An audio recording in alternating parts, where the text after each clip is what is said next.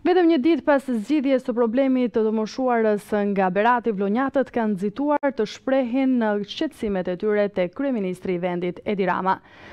Nga qyteti i Vlorës, qytet në të cilën ai ka siguruar edhe mandatin e dytë të deputetit, Edi Rama ka folur për luftën ndaj armikut të administratës.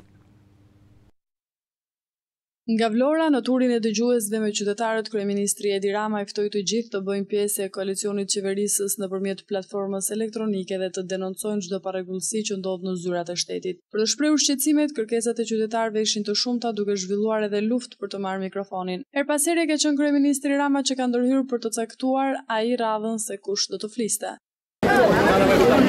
Qaqa, mos e kërko mikrofonin qaqa se ka gra. Do të qëjmë gratë njërë, pastaj burat. Jo, gratë njërë, gratë. Jetë me recifikat e pronsis? Njëve pak mikrofonin në zonë. Mos bëni një ludet, tani do zini dhe grua me grua. Unë bëjmë nga burat, do zini me gratë tani.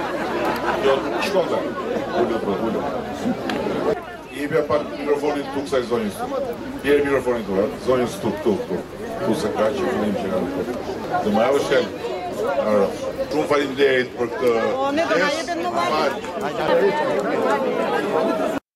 Rama tha se opozita e vërtet nuk është ajo e parlamentit, por çdo qytetar që zvarrit hallin e qytetarëve. Opozita e vërtet janë parazitët, i quajti ai, që rrinë në zyrat e shtetit dhe nuk bëjnë detyrën e tyre, jo opozita e parlamentit. Armiku publik numër 1 sot është paraziti dhe grabitqari që rri me taksat e popullit në zyrat e shtetit dhe ju zin jetën milet. Ai është armiku. Është një luftë që bëhet vetëm në qoftë se njerëzit e zakonshëm përfshihen në bashkërisë.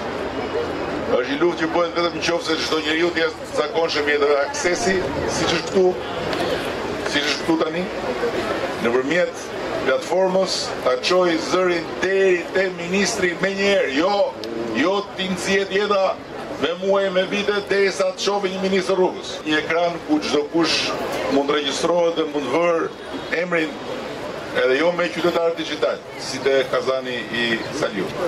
Po, me emër, me mbiemër, me identitet, i dali për sot gjithkush asaj që kërkon ose asaj për cilën ankohet, jo t'i bjerë një qafë njerëzve kot.